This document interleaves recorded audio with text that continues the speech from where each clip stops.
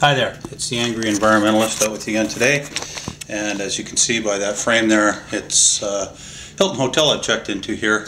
I've got a job with my work, so we're just going to check and do a quick environmental audit here. I took a quick look around, it all looks pretty good. All the fixtures have the compact fluorescence, so that's all good. Energy savings. This one here has got a compact fluorescent in, probably burning out your eyes watching it there. We got a big screen TV. I guess that's not quite so environmentally sensitive, but I think they actually use about the same as the smaller CRTs or the old style TVs, so in terms of energy use. Quick look here. Now the one thing I don't like is they turn on the bathroom fan up there at the same time you turn on the light switch, so this switch operates the fan and that. They really should have it on separately, but I guess a lot of clients probably don't turn the fan on and get rid of the moisture, and that can cause problems in the building over time, so I think that's acceptable. Another big screen TV in the bedroom here, and just going to take a look at the nice view. I'm on the 16th floor, so you know, it's interesting when you get up here you can see certain things, you know, like here the folks have decided to put some greenery down there. Now that's probably at the third floor level or something like that, so you know, that does help. That helps reduce the load for air conditioning in the summer, and it provides a little urban forestry, which is helpful to everybody. And as you can see in this community, there's a lot of trees planted. This is the urban core here of this particular community. Now there's a difference. There's a concrete parkade, and that's got a white reflective surface, and that one across the street,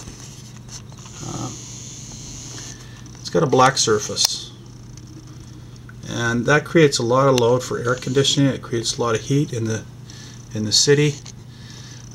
You know, we should all, as a society, we should look at, you know, if we're going to use roads, we should look at getting them as reflective as possible to reflect as much of the heat and light it back up as possible.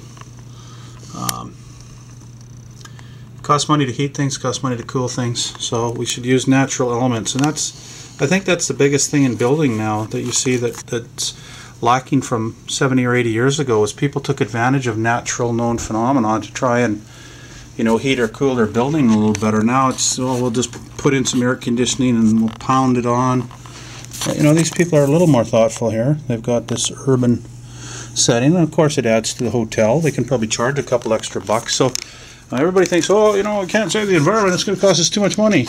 Well, some of it's savings. Like the easy parts, really, it's all about saving money. Now there's a roof that's semi-dark, and I always wonder, well, why couldn't they find some sort of material that's lighter in color, that's going to reflect more of the heat, reduce the overall load on the building. So you know, I got a little window down here that actually opens, so you can open and close that window, which is nice because you can take advantage of a little bit of heating and cooling yourself. So